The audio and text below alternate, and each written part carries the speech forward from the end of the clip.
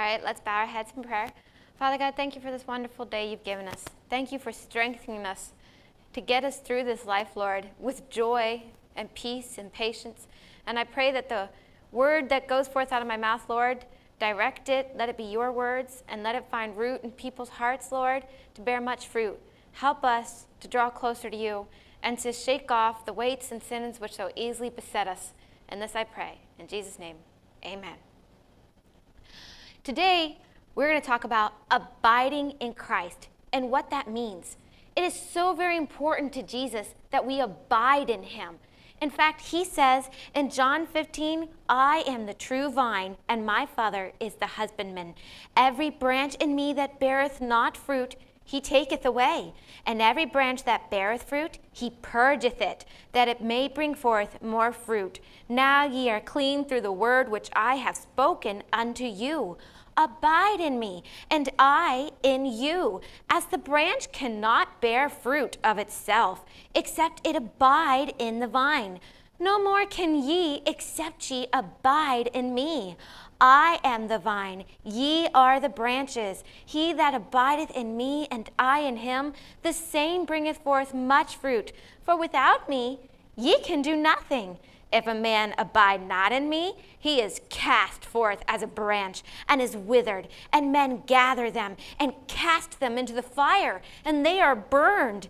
If ye abide in me, and my word abide in you, ye shall ask what ye will, and it shall be done unto you. Herein is my Father glorified, that ye bear much fruit, so shall ye be my disciples. We as Christians are supposed to abide in Christ, but we live in a day and age where it seems like we're trying to abide in everything but Jesus, where we're trying to find our sustenance and our life and our satisfaction in the things of the world. And then when our lives lack the fruit of the Spirit, when it lacks what it says in Galatians 5:22-23, love, joy, peace, long-suffering, gentleness, goodness, faith, meekness, temperance, against such there is no law, well, we get confused. Why don't we have hope, peace, joy? And Ephesians 5:9 says, for the fruit of the Spirit that we only produce by abiding in Jesus is in all goodness and righteousness and truth. And it says in Romans 14:17, for the kingdom of God is not meat and drink, but righteousness and peace and joy in the Holy Ghost. And so God wants us to have righteousness, peace, joy, and all these fruits of the Spirit. And yet the only way to get them is not by meat and drink, like Romans just told us, and it's not by our accomplishments, and it's not by getting particular things done. It's by abiding in Jesus Christ. The branch cannot bear fruit of itself, except it abide in the vine. No more can ye, except ye abide in me. But what does it really mean to abide in Jesus Christ? Well, abide can mean to live and dwell in, to accept or act in accordance with. So we would live in Jesus Christ. We would accept the way that he does things, and we would act and live in accordance with how he would tell us to act and live in his word. The Greek word for abide is meno or meno, which is the one used the most. And that word can mean to take up permanent residence or to make yourself at home. So think about how God compares us to being a branch, and he is the main vine. If that branch does not make its permanent abode, its permanent home attached to that vine, it will shrivel up. It will die. It can't make it on its own. The vine won't die if it loses the branch, but the branch will die if it gets detached from the main vine. And that branch, it constantly needs that main vine. There is not a time in its life where it can be separated and be fine. It is thirsty. It is hungry. It gets all of its nutrition, all of its water, all of its substance and sustenance from that main vine. And our lives are supposed to be the same, where we are constantly abiding in Christ, abiding in his word, acting in accordance with what he tells us to do, living, meditating, and speaking and singing his word and eating his flesh and drinking his blood. And we need to live in and dwell in accordance with our Savior.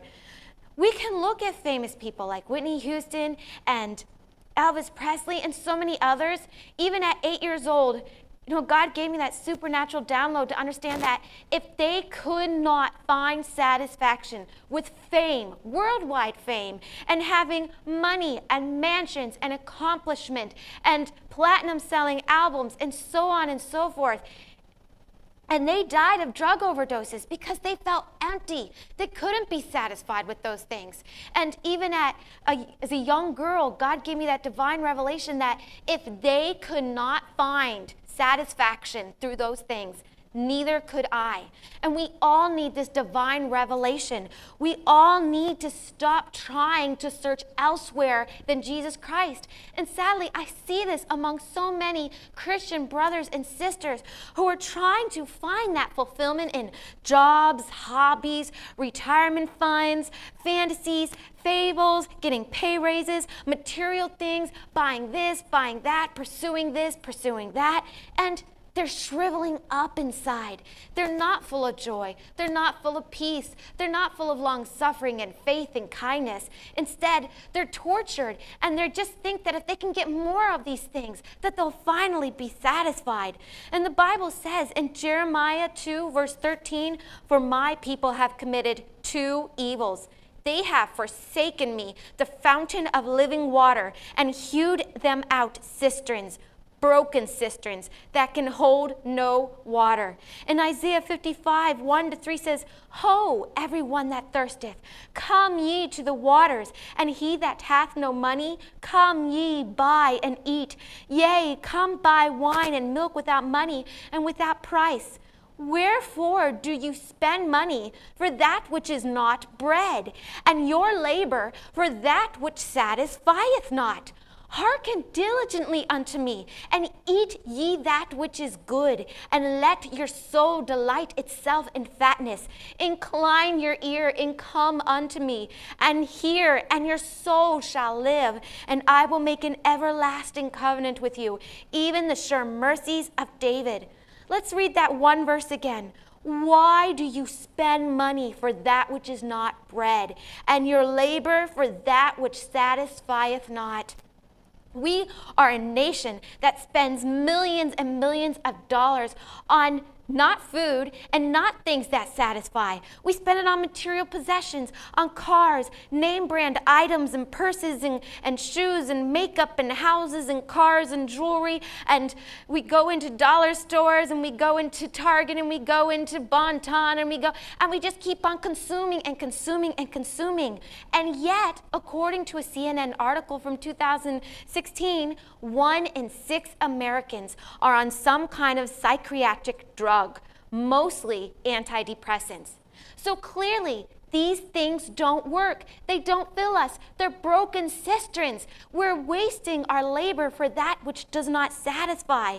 And yet, so many times, including myself, we find ourselves thinking, if I can just buy this, if I can just get that, and we set our affections on those things, and we buy the item, we get a momentary spike in joy, and then we lose it. And so we're off to get the next dress. We're off to get the next tool for our shed. We're off to go to another thrift store to find more cool items to fill our house with. And yet those things will never, ever satisfy. Instead of pursuing those things that are broken, that are empty, we should live in and abide in Jesus Christ. Find our satisfaction in Him. Because if we don't do that, then we are chasing after the wind.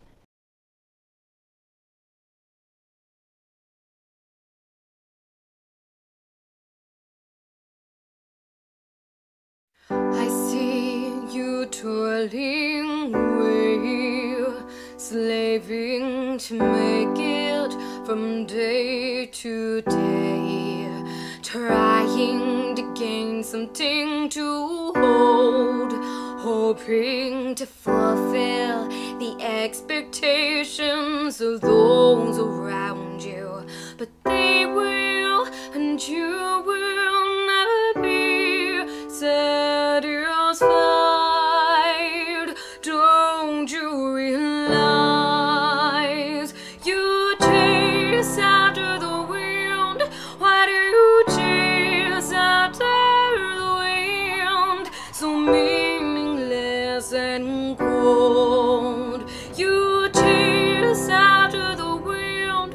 Why do you chase after the wind? Trying to grasp something invisible. Why do you chase after the wind? Let me help you, my dear, show you why you live and are here.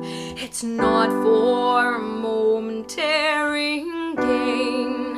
It's not to achieve the standards of the world around you. Jesus alone is the reason you live. He's why you're here. All else will disappear. You chase after the wind.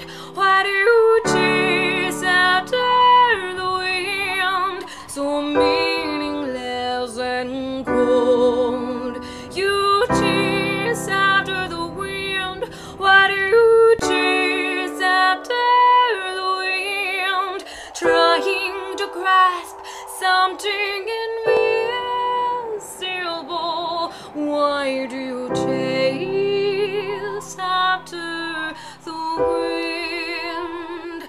Don't sell your soul for momentary things, for pleasures that won't bring eternal life. Don't chase after the wind.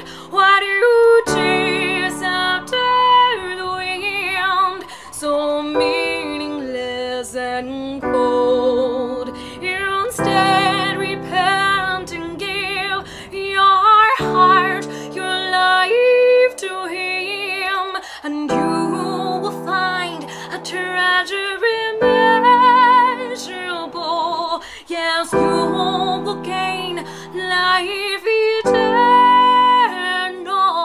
if you just give your life to Him, to Jesus Christ.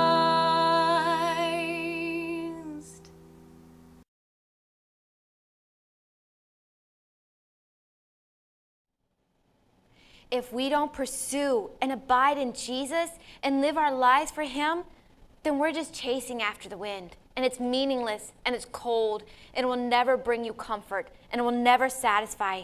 And at some point, when we're doing this, and we get distracted chasing after these things, we shouldn't be surprised when our love, our hope, our peace, and all of those fruits of the Spirit, they just start shriveling up and disappearing from our hearts. For example, we have a peach tree in our yard, and right now it's full of little peaches, and they're still growing and they're still ripening, and they're not tasty yet. You can't eat them. What if I were to break off one of those branches full of peaches?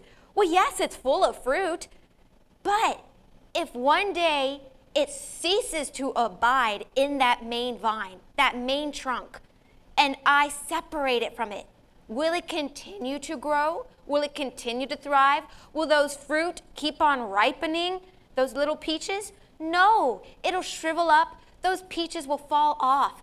And that's the same with us. It doesn't matter if you've been walking and loving and serving God for 10, 20 years, and you're on fire for Him, and you're attached to Him, and you have the fruits of the Spirit in your life, and they're constantly growing in you, and then all of a sudden, you get broken off because all of a sudden the things of the world become more important to you, and you grow cold, and you stop eating your word, and you stop praying and spending time with Jesus. Bit by bit, all of those fruits will start shriveling up in your life. bit by bit, you will start dying inside unless you reattach yourself to Jesus and start eating from him and drinking his blood. You will shrivel up and you'll die away. And the Bible says that in that case, if you die, he says they'll gather them into the fire and they're good for nothing but to be burned. We don't want to be like that. And how do we know that we are still attached to Jesus, that we are living and abiding in him? The Bible says in 1 John chapter 2, "My little children, these things write I unto you, that ye sin not. And if any man sin, we have an advocate with the Father, Jesus Christ, the righteous. And he is the propitiation for our sins, and not for ours only, but also for the sins of the whole world. And hereby we know that we know him, if we keep his commandments. He that saith, I know him, and keepeth not his commandments, is a liar, and the truth is not in him. But whoso keepeth his word, in him verily is the love of God perfected.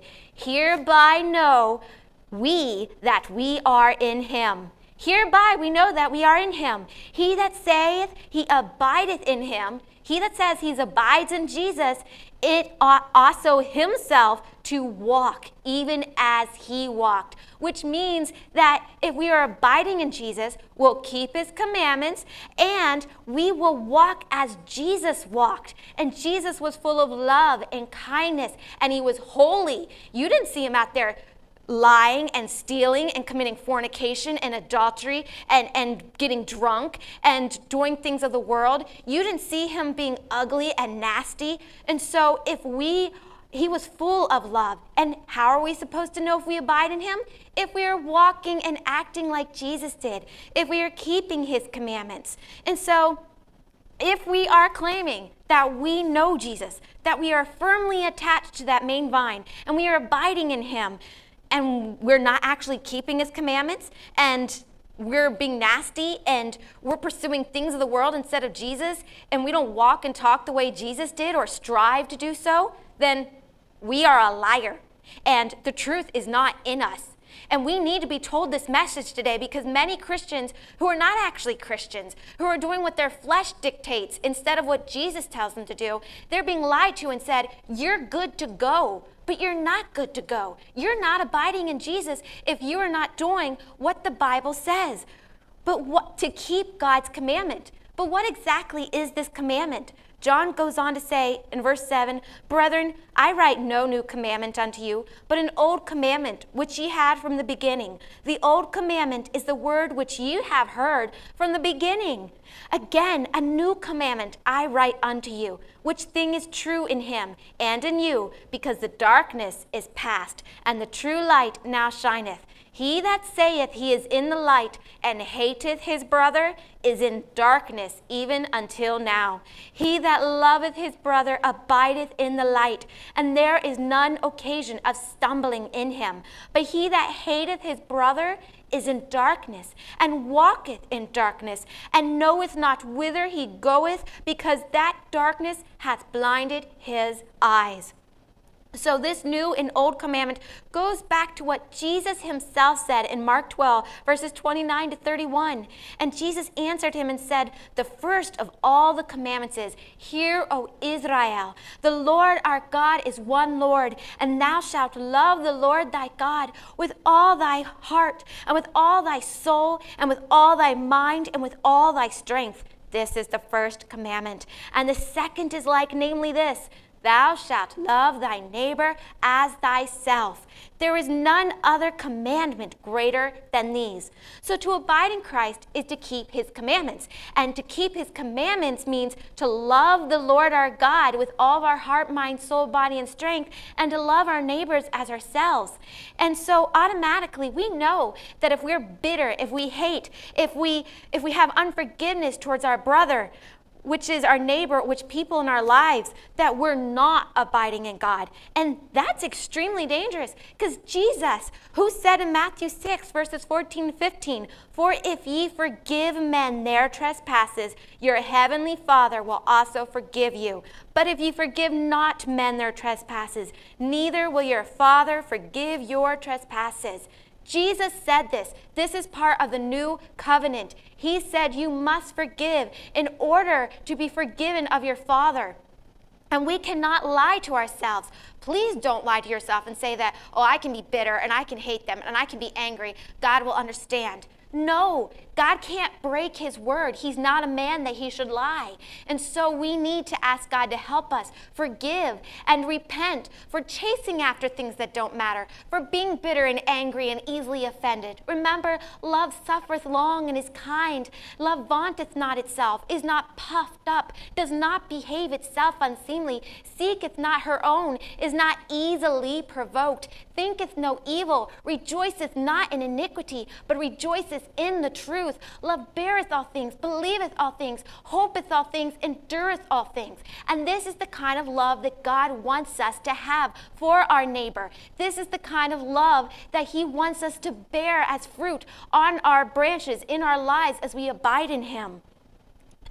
So we can choose to repent and say, Lord, please forgive me. I do forgive this person by faith. It doesn't matter if the emotions linger for a while. I choose to forgive. And Lord, please forgive me for constantly getting distracted and chasing after entertainment and things that won't fulfill me.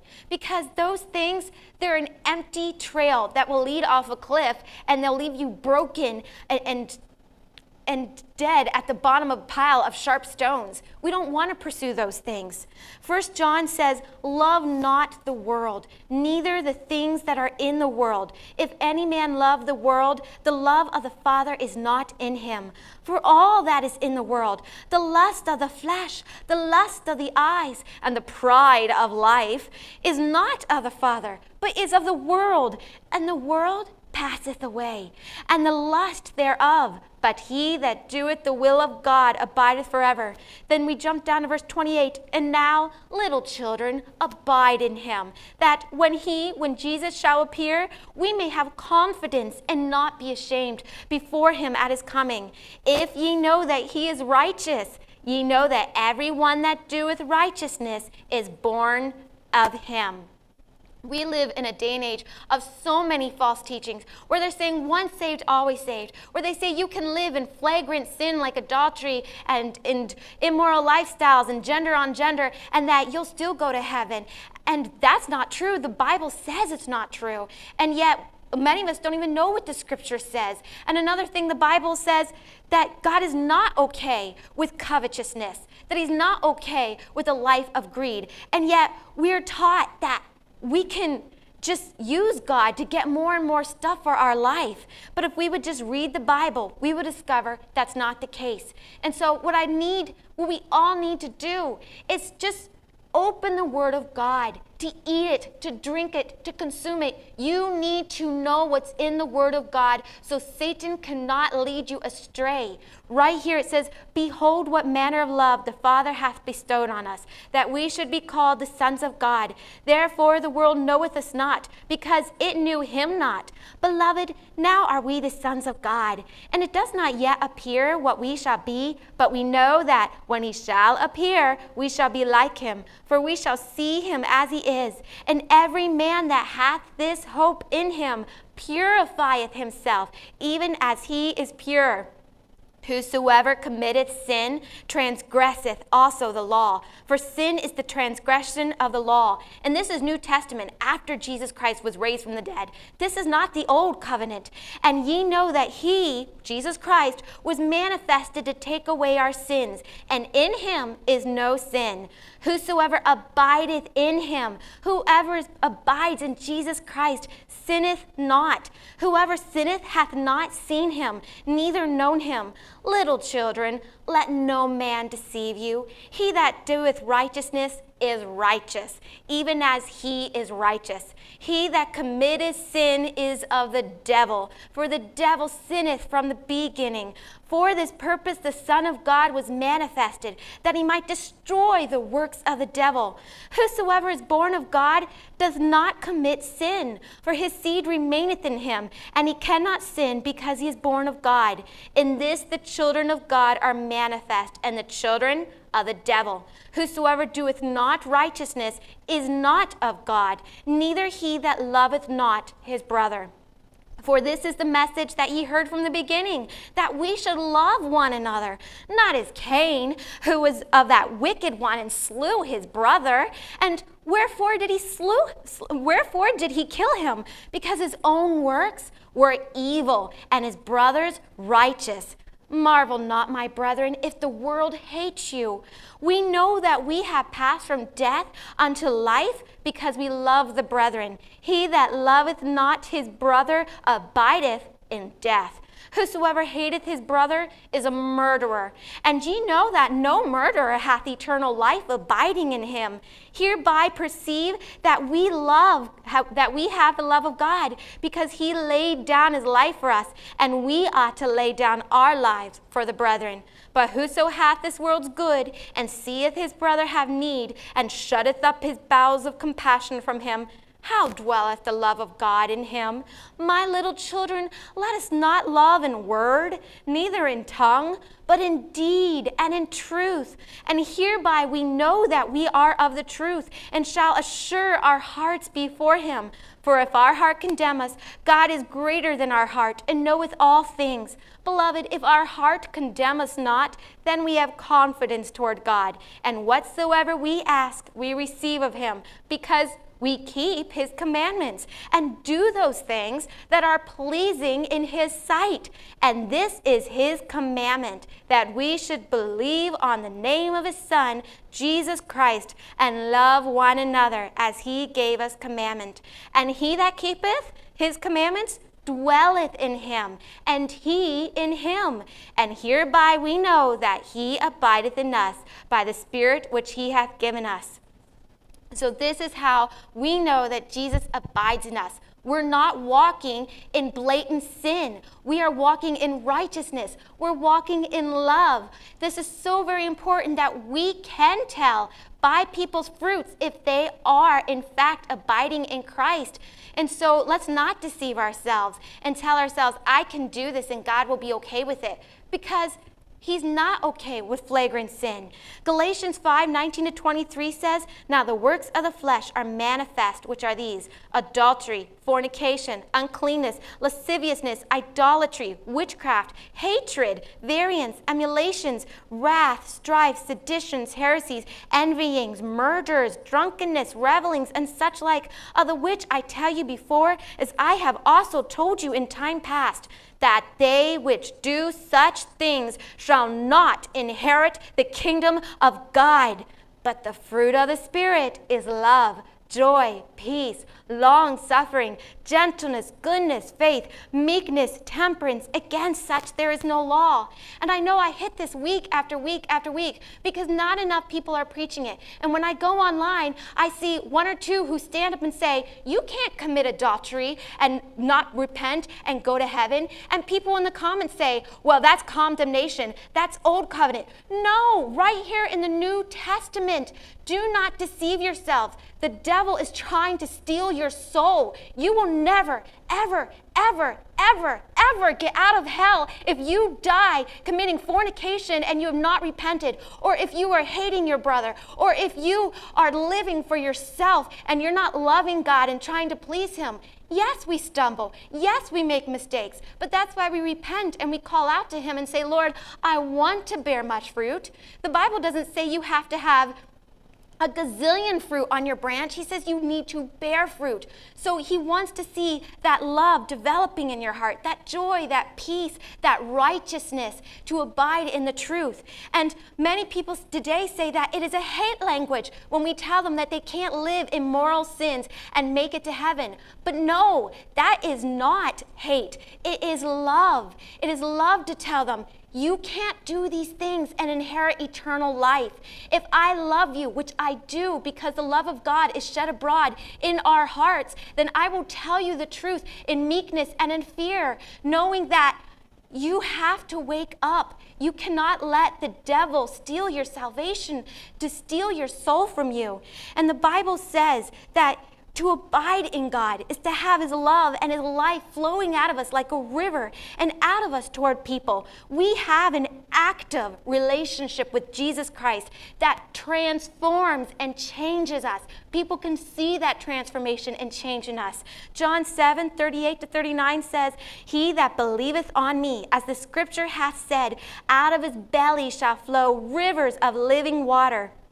And John 13:35 says, "By this shall all men know that ye are my disciples, if ye have love one to another." So without loving one another, we're just deceiving ourselves and telling ourselves that we're Christians. I want us to be honest with ourselves. Are we being ugly, nasty, selfish, self-centered? Are we self-pleasing, doing things that don't please God? Are we really abiding in Jesus the way that we need to? Maybe we're just hanging on by a thread and we're just getting just a little bit of life in us and a little bit of sustenance. And so we're withering a little bit slower than those who are totally broken off. But we need to be fully attached to Jesus so we have rivers of water flowing out of us. And so are we walking the way that we need to walk in Jesus Christ? I want to ask you, what does it mean when we call ourselves a Christian?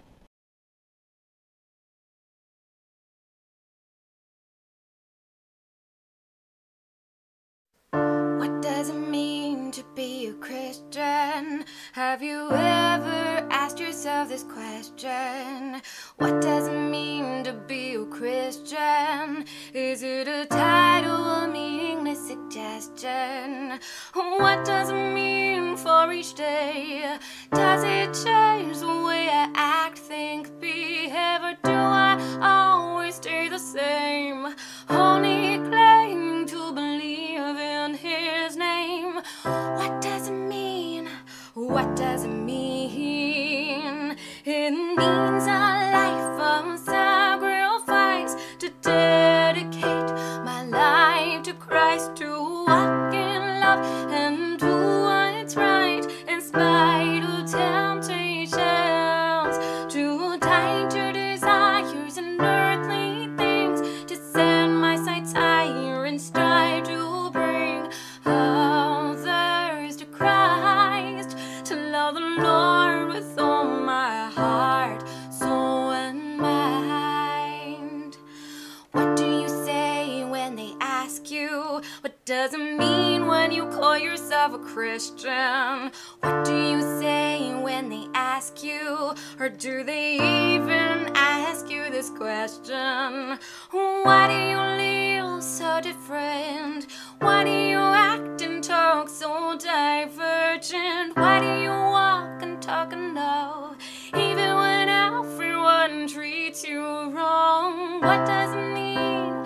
What does it mean? It means I live a life of sacrifice, dedicated to Jesus Christ. I endeavor to walk in love and do what's right in spite of temptations. I die to desires and earthly things. I set my sights higher and strive to bring others to Christ, to love the Lord with all my heart, soul, and mind. Oh, that's what it means to be a Christian. That's what it means to be like him. Oh, that's what it means to be Christ-like, to live a life of freedom from the bonds of sin. That's what it means. It means a life of sacrifice, to dedicate our lives to Christ, to walk in love and do what's right in spite of temptations, to die to desires and earthly things, to set our sights higher and strive to bring others to Christ, to love the Lord with all our heart, soul, and mind. That's what it means to be a Christian.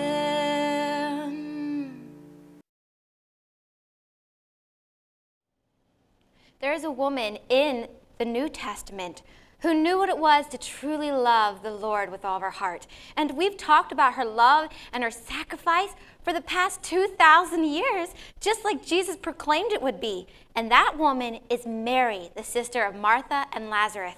In Luke 10, we read in 38 to 42, "Now it came to pass as they went, that he, Jesus, entered into a certain village, and a certain woman named Martha received him into her house.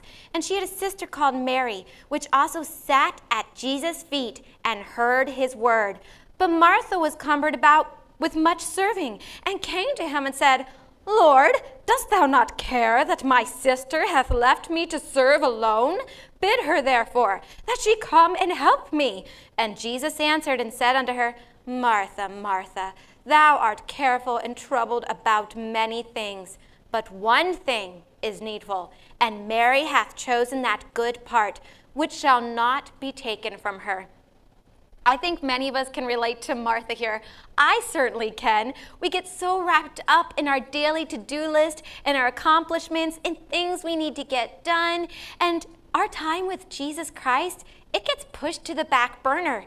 It's like we're a sink and we get clogged up with all the food scraps and all the extras. And maybe initially some of that water gets through the drain, but eventually things start to really clog up. The food and everything else starts to stink and rotten if it doesn't get cleaned out. And eventually that water just overflows the sink and goes out into the cupboards, and it makes an absolute mess.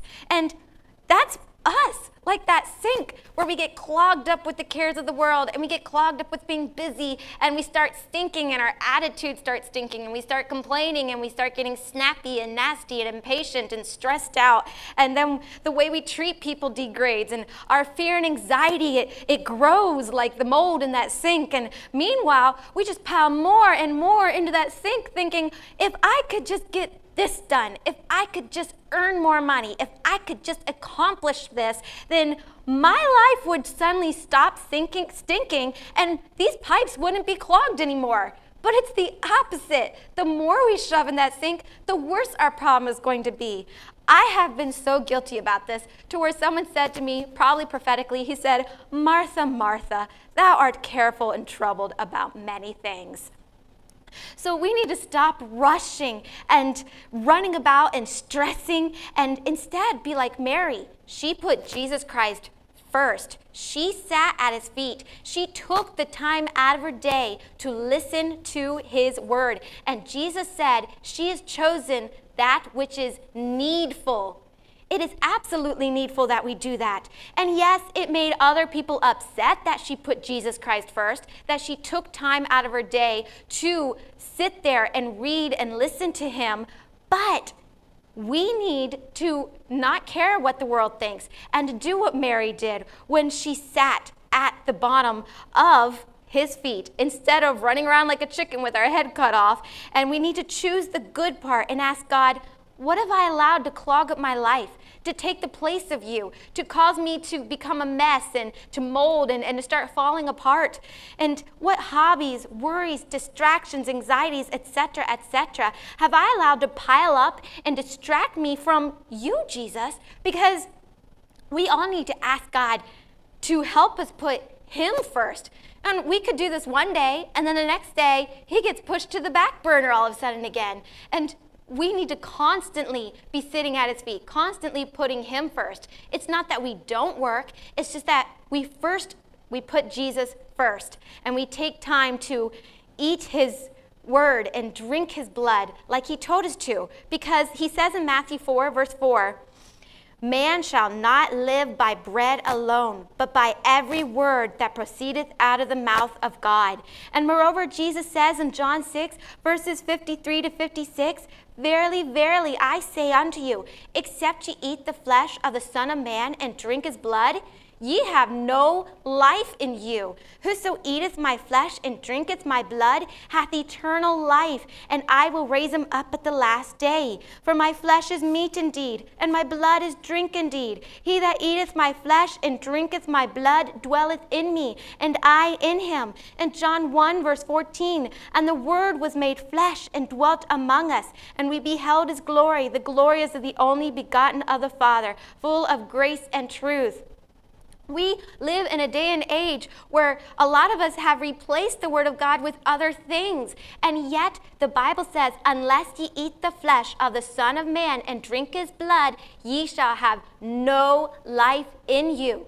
And we know what that flesh is. It says, and the word was made flesh and dwelt among us. And so what we're supposed to be constantly meditating on, singing, consuming, is the word of God. And the Bible says in John 15:6-8, which we read, if ye abide not in me, he is cast forth as a branch and is withered, and men gather them and cast them into the fire, and they are burned. If ye abide in me, and my words abide in you, ye shall ask what ye will, and it shall be done unto you. So if we want life, if we truly want to live, if we want to hear God's voice clearer and louder and have him instructing us, then we need to eat the flesh of the Son of Man and drink his blood. We need to read the word of God, sing it, meditate on it, live by it. And if all the world says, no, that can't be true, we say, Lord, your word is my foundation. Your word is my solid rock on which I stand. All other ground is sinking sand.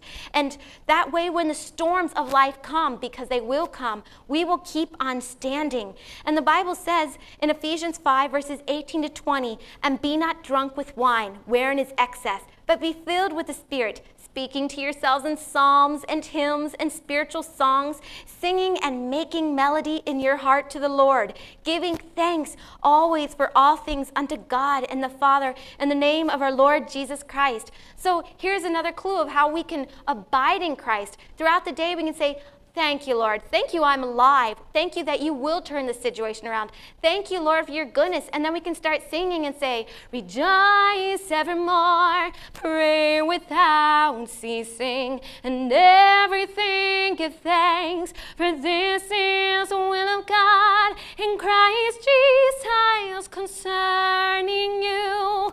Or the Bible says in James 1, verses 21-26, wherefore lay apart all filthiness and superfluity of naughtiness, and receive with meekness. We have to admit that we're wrong a lot of the times because our pride will say, no, I don't care what the word of God says. But the Bible says meekness. We have to humble ourselves in the sight of the Lord, and he shall lift us up.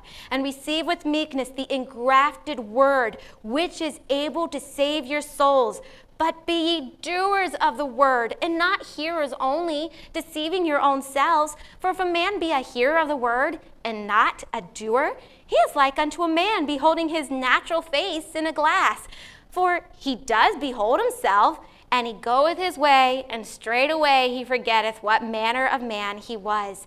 But whoso looketh into the perfect law of liberty, and continueth therein, he being not a forgetful hearer, but a doer of the work, this man shall be blessed in his deed. And so what we see in the Bible is that how God wants us to walk, how he wants us to talk, and how he wants us to be full of love and compassion and to stand up for righteousness. And against the standard of Jesus Christ, we can see how far we fall short. And if we walk away from comparing ourselves to Jesus Christ, all of a sudden we start thinking, oh, I'm pretty good. My righteousness is not that bad. But the Bible says that our righteousness is as filthy rags. And so we need to look into the perfect law of liberty. We need to look into God's mirror and see what he shows us of ourselves, and let him constantly change us and constantly say, hey, I wasn't pleased with the way that you just talked to your brother, your sister. And let him in meekness change us through his word. So we need to do the word and not just hear the word. But how can we be doers of the word if we don't know what's in it? For example, there's a major message of covetousness out there, of one of constantly acquiring more and more money and things and spending all of our time in relationship with Jesus, asking and seeking those things. But again, we read the word and he says, love not the world, neither the things that are in the world. For if any man love the world, the love of the Father is not in him. For all that is in the world, the lust of the flesh and the lust of the eyes and the pride of life is not of the Father, but is of the world. And the world passeth away and the lust thereof. And it says in 1 Timothy 6, but godliness with contentment is great gain. For we brought nothing into this world, and it is certain that we can carry nothing out. And having food and raiment, let us be therewith content. And it says in Luke 12, he talks about this young man who said, Master, he said this to Jesus, speak to my brother that he divide the inheritance with me. And Jesus said back to him, man who made me a judge or divider over you, take heed and beware of covetousness. For a man's life consisteth not in the abundance of the things which he possesseth. And he goes on to tell the story of the rich man who his barns were full. And he said to himself, soul, you have many goods. Sit back and take your ease. And I'm going to tear down my barns and build bigger ones so I can store even more stuff in them. Instead of giving to the poor, instead of being showing love to his neighbors. And Jesus said, thou fool, this night thy soul shall be required of thee. And he said, then whose shall those things be which thou hast provided? So is he that layeth up treasure for himself and is not rich toward God. So this message of not chasing after possessions and constantly trying to get more, it goes back to abiding in Jesus and realizing that those things can never, ever satisfy us. So many of us, we're trying to abide and live in and off what we can buy and what we can accomplish and what we can do instead of giving our everything to Jesus Christ. Mary took that pound of ointment of spikenard, something which was extremely valuable and that she could have used to make her life more comfortable, and she used it on Jesus. It says, Mary took a pound of ointment of spikenard, very costly, and anointed the feet of Jesus and wiped his feet with her hair, and the house was filled with the odor of the ointment. And Jesus said, let her alone, because they were angry with her. They said, we could have sold this and given it to the poor. But she didn't give it to the poor. She first and foremost gave it to Jesus. And Jesus said, let her alone. Against the day of my burying hath she kept this. For the poor always ye have with you, but me ye have not always. And Mark 14, she hath done what she could. She is come aforehand to anoint my body to the burying. Verily I say unto you, wheresoever this gospel shall be preached throughout the whole world, this also that she hath done shall be spoken of for a memorial of her. Sure enough, we're still talking about Mary anointed Jesus' feet, how she loved him so much that she sat at his feet and listened to his word, how she gave that expensive ointment that she could have used to make her own life more comfortable, and yet she gave it to Christ. And as Christians, we need to emulate her example. We need to make time for Jesus, to abide in him, to read his word. We need to give him our hearts, our loves, our everything, our devotion, our valuable possessions. We need to abide in him and give him our everything. Hi, my name is Stephanie Yeager, and this is a song I wrote called I Will Give Everything. How much will you give? I hear the people ask. How much will you sacrifice of your one and only life? How much will you let slip away? Time is flying fast. Is this really all okay? Don't you want to keep a little bit for yourself? Don't you want to live a little bit for yourself? So how much will you give? I will give everything. I will give everything. I will give everything. I'll hold nothing back. I promise you that I will give everything. How much will you give? I hear my Jesus ask, how much will you sacrifice? Will you give me of your life? All else will fade and slip away. Only what you do for me will remain. On that day we meet at the end face to face, standing at heaven's gate, what will you hear me say? So how much will you give? I will give everything. I will give everything. I will give everything. I'll hold nothing back. I promise you that I will give everything. I'll give my emotions, I'll give my pride, all my worldly possessions. There's nothing I will hide. I will give everything. I will give everything.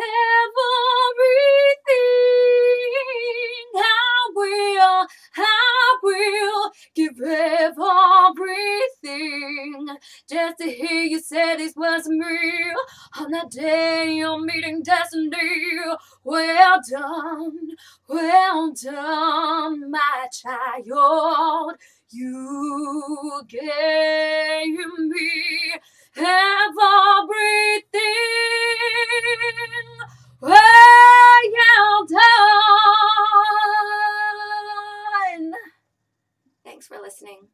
Above all, on that day that we see Jesus' face, I want to hear him say, well done, my good and faithful servant. Welcome into the joy of the Lord. Come on in. That's what I want to hear God say. And it doesn't matter if the world disagrees with us. Our whole goal is to love Jesus Christ, to abide in him, for his word to abide in us, to give everything we have to him, to truly be an example of what it means to be a Christian, to love, to sacrifice, to give, to walk in holiness and truth. And it is a hard path. It's a narrow path. And the Bible says that it's a narrow path. But through his grace and strength, we keep on calling unto our Father. And he says, I will answer you and show you great and mighty things. And so let's bow our heads in prayer. Father God, I thank you for this word which has gone forth. And I pray that you help us, reveal to us in our lives, Lord, where we have not fully abided in you, where we've let things clog up our lives and clog up our emotions, and where we have grown cold towards you, Lord, and that we not be lukewarm, but instead we be bold for you, that we love you, that we obey you, that we read your word, that we eat your flesh and drink your blood, because there's no other way to have life in us. And I thank you, Lord, for helping us and equipping us and strengthening us to walk on this narrow road until the day we finally meet face to face. In Jesus' name I pray. Amen.